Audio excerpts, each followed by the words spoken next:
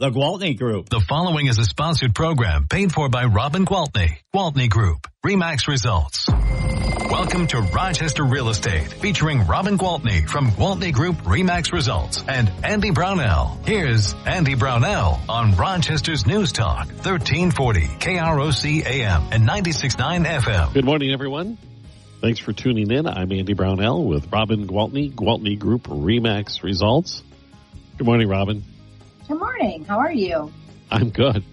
I thought I'd schedule the radio show so you can sit down and relax for a few minutes. Thank you. Thank you very much. Oh my goodness. You've been seeing my Facebook post. I literally have been getting home from work at like 9 o'clock, 9:30, 10 o'clock. Wow. Yeah. And the other night I got home at 7 and I was like, wow, I'm home pretty early tonight. Still light out. Well, then I got into multiple offers, coming in on one of my listings. So I was going back and forth between the seller and the two buyers, and nobody ever wants to wait until morning to wrap that up. You know, that's too much playing with people's minds, right? So we got that all taken care of, but then it was like 11. So yeah, it's been busy. It's definitely spring market, definitely feeling it. And I mean, I saw this coming. I'm not surprised. It has been a busy year. Did it arrive a little earlier than you anticipated? Well, we had such a mild winter. And if you remember back to some of those shows, I said I felt like that was a factor that played a part because, you know, normally if it's 30 below and wind chill and wind is blowing all over, snow, and nobody wants to go out looking at houses. It's like, heck, we'll stay snuggled in for a couple more months. But we had such a mild winter that I definitely feel like that played a part. And I mean, I think those people that did get out and buy their houses in January and February and they did listen and didn't have to compete. And man, I can even show you some purchase agreements I wrote where the sellers paid the closing costs for the buyer, or we got a few $1,000 off, 5,000 here, 10,000 there. We're not seeing that now. You're back to cash offers and no inspections. You got it. And wow. Full price for sure. Starting at full price for sure. And what's really sad is sometimes you know you're going to start at full price and you're still not going to stand a chance. And it's tough because, like, say we have a buyer and they're approved to $300,000. It's hard to say, well, we don't even want to look at the houses that are priced at $300,000 because they're going to sell for $310 or $320 or $330 or whatever. But we still look at them, and when we write an offer for $300, you're getting really lucky if you win that now. So that's where you need that emotional connection to the seller, right? Exactly. And where they see you compassionately or something. Exactly. And then maybe too, things just work out right. Like maybe they say, oh, you're coming in to be the new principal at the school that my kids grew up at or that I taught at for 30 years. I mean, sometimes there's just connections, or, oh, you're going to be doing your residency in the department that I did mine in, or we retired from, or you just never know. You know, sometimes there's just connections that matter, and some people it's not about the money, but oftentimes it's like the heartier the dollar sign, the stronger the offer. And often, and we have to be careful. We can write letters. We can write letters to the sellers. Some agents will not present them at all, which is unfortunate because I think the seller has the right to see them. But we really have to guide our buyers because sometimes they do cross their housing rules. You can't talk about things like, this will be the perfect place for my children to grow up, because now you're, telling them that you have a family and you have children, and they could make a decision one way or the other, which would be, familial status as one of the protected classes. So you have to be careful in what you put in there. But again, if you're working with a good agent and you want to write a letter to the seller, and you can just write a letter about how immaculate the home is and how they took such great care of it and the pride of ownership shows, and we want you to know that we would love it just as much and take just as good care of it. So if you say things that you mean, I mean, I'm not telling you to blow smoke, but if that's the way you feel and you really mean that, then sure, I think sellers appreciate knowing that. So if you can write a letter without crossing the line, then by all means, I think it's a great way to help you win in multiple offers. How about if I'm a military veteran? Because I'll tell you this much, I would put a lot of weight in that, I think. if somebody were to tell me their story of service to the country. Yeah, and so, I think sometimes you can say things like, when I saw the flag in your front yard, it made me feel right at home. I mean, I just had this happen. Okay, so we had a listing and there was a American flag in the front yard, and the seller is a vet and the buyer is a young vet. And she, in her letter, she said something. She didn't know the seller was a vet. I mean, maybe she knew. Maybe she researched him and found out, because nothing's really too private these days. No. You can find out pretty much anything you want to know. But anyway, she wrote about how one of the things that she dreamt about when she got a home was to put a flagpole up and hang a flag, because she is in the military and she's very proud of herself, or, very proud of that. And I mean, I think that definitely, it was a multiple offer situation, and I definitely think that played a part. Oh, nice. I like that. But you pointed out to me in the past that sometimes it works the other way for our veterans, because they're using their benefits. Yes.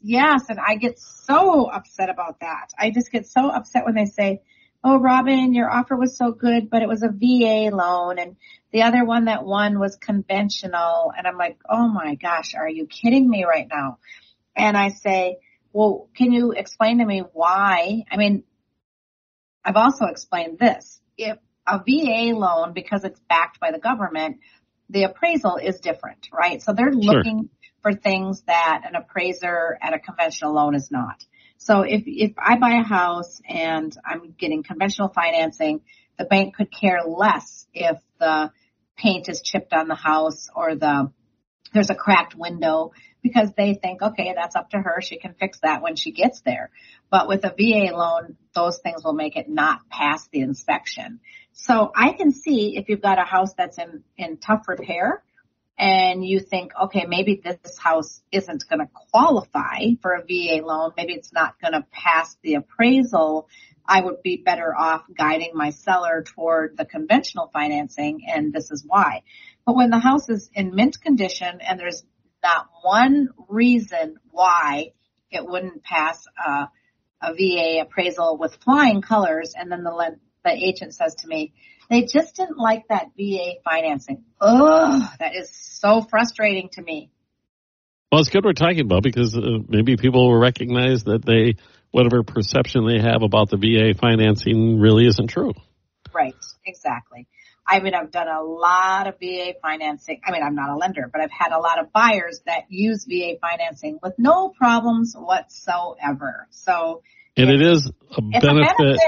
Earned by these people. Service, yes, exactly. So please don't disregard that as a negative, or think that it's a weaker loan, because by no means is that the case. So now that you're back into the multi-offer situations, is that almost like doing an auction? Well, it can be. It just depends on how the seller wants to handle it. So I can tell you, I listed a house last week, and it was an expensive house. It was almost $1.5 million. And an offer came in that the sellers really liked, and they said, "Oh, perfect, we'll take it." And they hadn't signed it yet, because they were both at work, both very busy. They live out of state now. And by the time the afternoon came, I got a call from another agent saying, "Hey, I'm going to send you an offer." And I'm like, "Oh, okay. Well, just to let you know, I have already sent an offer to the sellers, which they are signing."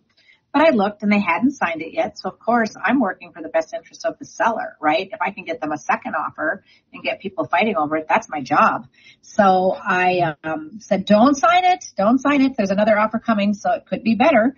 And so then, of course, I called the first agent to say, "Hey, just to let you know, they hadn't gotten around to signing the offer yet. They're just getting home from work. They're on a different time zone. Can I please I just want to let you know, so that you can let your buyers know, that there is a second offer coming." Now, of course, I didn't share any terms of that offer, but he said, "Okay, I'm going to talk to my buyers." So then his buyers sent back a stronger offer. So, it raised up the offer, and the initial buyers did get it. And I think that in this case, the offers were in the end very similar, but I think the sellers felt like, oh, geez, we kind of gave them our word, told them we were going to sell it to them. We don't want to be those people. And so, again, just another factor. But it's not like they settled for less money because those buyers were smart and they raised up. So that second offer coming in just got the sellers more money, quite a bit more money. And that happened on $1.5 million house that quickly. Wow. Yeah. That's what I'm saying. We're in a very, very good real estate market right now. All right, Robin, we'll take a quick break, and we will return in just a moment. Robin Gwaltney, Gwaltney Group-RE results on News Talk 1340 KROC AM and 96.9 FM. We'll be right back with Robin Gwaltney and Andy Brownell on Rochester Real Estate. This is News Talk 1340 KROC AM and 96.9. To Rochester Real Estate with Robin Gwaltney from Gwaltney Group-RE results and Andy Brownell on Rochester's News Talk 1340 KROC AM and 96.9 FM. Welcome back. Robin Gwaltney, Gwaltney Group-RE results. We're talking about just how busy things have gotten over the last few weeks in the Rochester area real estate market. It's impressive and fascinating to me at the same time. Yes. Well, I was just looking at one of the articles that I had set aside for this week's show, and it's from the National Association of Realtors, and it's titled Contract Signings Reach a New High for 2024.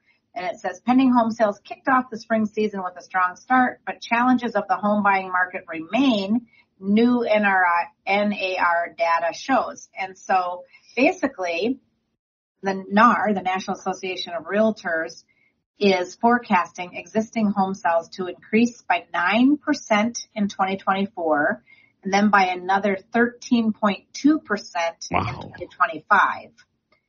And they also are forecasting that housing starts, so new builds, will increase by 1.2% this year and about 5% next year.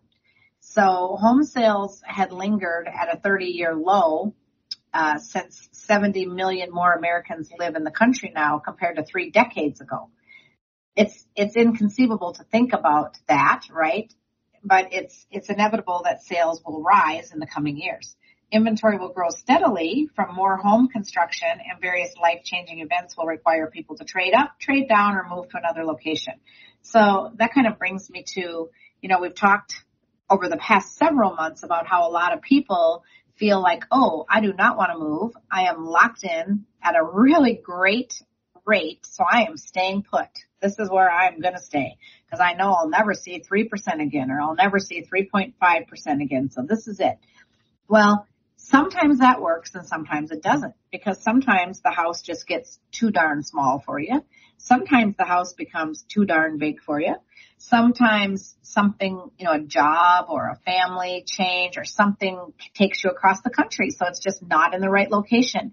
Sometimes marriages happen and it requires a new home. Sometimes divorces happen, so at least one party's moving out. Sometimes they sell it and both parties move on. So, there's always going to be those life changes that will move people. And even though the people that are locked in at the great rates still are hanging on, we're seeing more of the new buyers coming into the market who are saying, okay, so the rates are up a little bit, but they're not up that much. Well, they're not looking back to 20 or 21. They're looking back to this time last year. This time last year they were at about 6.4. Now they're at about 7%. So yeah, that seems like darn, they've gone up, but not like, oh, they used to only be 3% and now they're 7%. Right. So it's just, the object becomes further away in that rearview mirror, right? So it's easier to forget. So I think we're seeing a lot of that. And of course, inventory remains really tight, and that's why the multiple offer situation. So it's very odd and ironic that we would have high interest rates and yet high sales all at the same time. And it's all because of the low inventory. But I will also add that historically, 7% is not that high.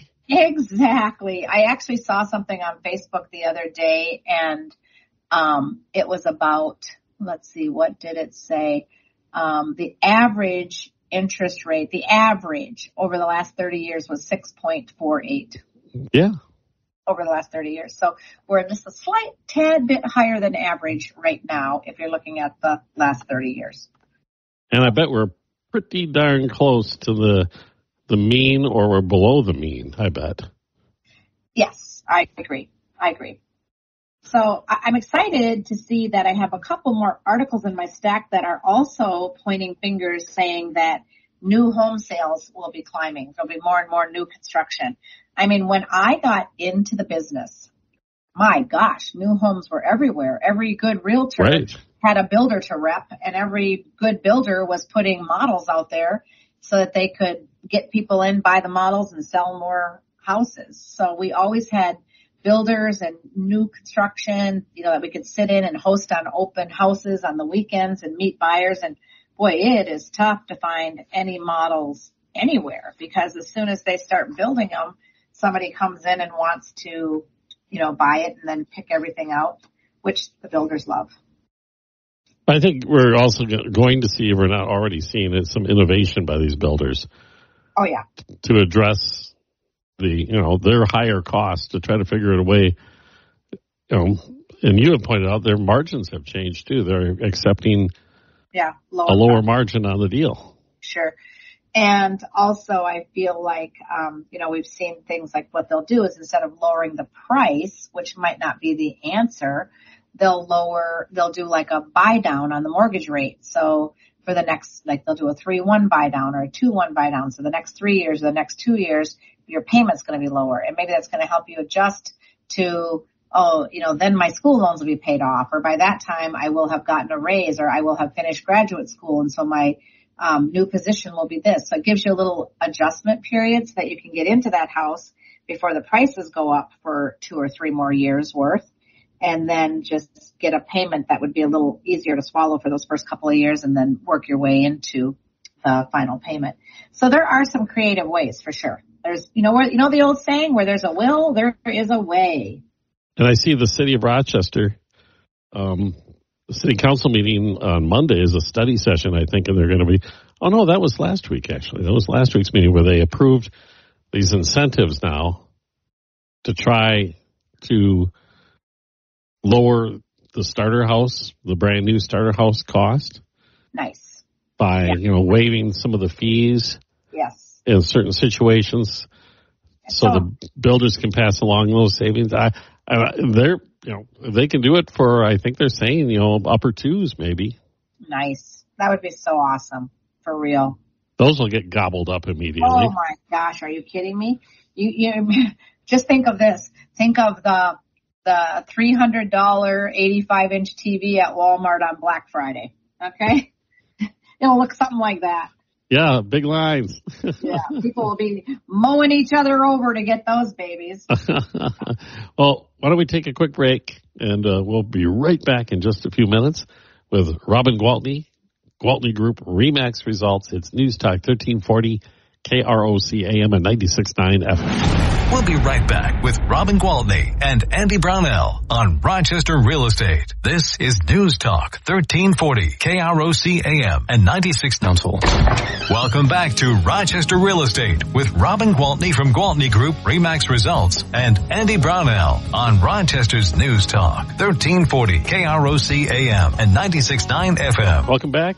I'm Andy Brownell with Robin Gwaltney, Gwaltney Group-RE results.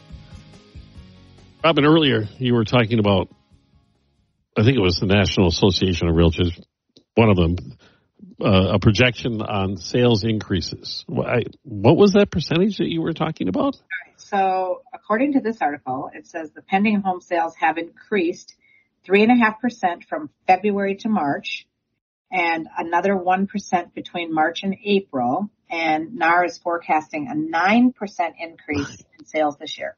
So wow. I'll tell you, I'll share on a more personal level. Our team through the end of April this year is up. Now we had a really good year last year. Okay. And we're up 58% year over year. Wow. So we are just really, really busy. And I love the energy around here because everybody is just really working hard. And, we set ourselves apart because I'll see different agents say, yeah, I I shut my phone off at 6 p.m. or I don't work on Sundays. And it boggles my mind. And I'm not judging them. They have the right to do whatever they want to do. But I have always seen this job as a service industry. And so when do we serve our clients? We serve them when it's convenient for them. So that's when they're not working. So that is oftentimes evenings and weekends. So we embrace that, and we all, plan on Saturday and Sunday to be two of our busiest days of the week.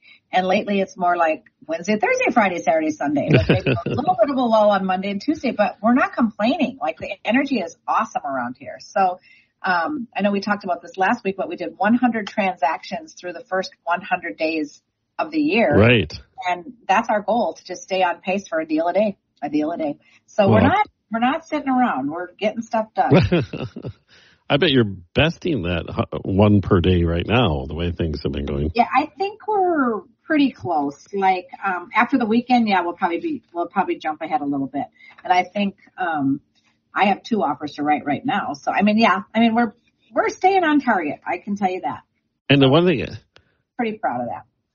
With doing this show with you every Saturday for the past, I don't know how many years it's been, 4 years. How many years has it been? 4? It's been a while. Well, it was well before the pandemic, so. Oh, yeah. Oh, so yeah, more than 4. Yeah. 5, 6. I did it before with, oh my gosh, my dear sweet friend. Tell me his name. Rich Peterson. Rich Peterson. And I told the radio station, I don't even want to do this show anymore after Rich is gone because I won't like doing it with anybody else. It's so awesome. And boy, I've had to eat my words more than once because I have thoroughly enjoyed doing the show with you. Well, thank you. Appreciate that. But Rich became a client of mine. Recently I sold his home. We all do eventually, right? Yeah, it was fun to reconnect with Rich. It was really awesome. And it was also fun to know that he still listens to the show. So, yeah, you better, right? Exactly. We all have to glue our dial in the same place when we go to work here. That's part of the rules. But my comment was going to be that the discussion of commissions and everything else. What I've learned from all these years talking to you and your team, that how much goes into this whole transaction and how much is happening behind the scenes. And that's why you pay that commission. Yeah. And a lot of, everybody has a different level of marketing as well when it comes to selling houses. And I actually come from the mindset that it takes money to make money. And when somebody hires me to sell their house, I take that on as a very serious assignment, right? And of course that means things like professional photography and professional staging and sometimes getting in a handyman to get some things done that they need. There's a lot that comes with it, right? Helping them get their house prepared for the market, giving them advice on which, I've been out shopping with clients, helping them pick out new paint colors or new carpet. It's like, we take that whole thing very seriously. And we're always willing to, I feel, go the extra mile and just do more than others are willing to do. People say, oh my gosh, your pictures are so great. Do you take them? No, I don't take them. I pay several $100s for a professional to take them because I'm being hired to market a property, right? And it's crazy. Sometimes I'll look at a listing, and it's not always low priced listings, but I'll look at a listing online and the agent has actually taken the photos with their own iPhone, and sometimes you'll even catch a picture of the agent in the mirror, holding the iPhone up to take a photo. I'm like, oh my goodness. So, I've seen those pictures. We're not all the same. There's a lot of good realtors out there, and there's some that, aren't as good. That's all I will say. Well, I've appreciated the examples of full service that I've heard over these years. That's for sure. Well, thank you. I appreciate that. That means a lot. Now, do you have any listings, Robin? I do. Let's see. What do I have that I want to talk about? So, I don't know if you remember a few years ago, we had some townhomes being built out there behind the mink farm. Yep. And then that thing just kind of paused for a while, and now we've got some more. So there's 2 more units to sell, and then there's 2 more that are going to be close to being ready to sell.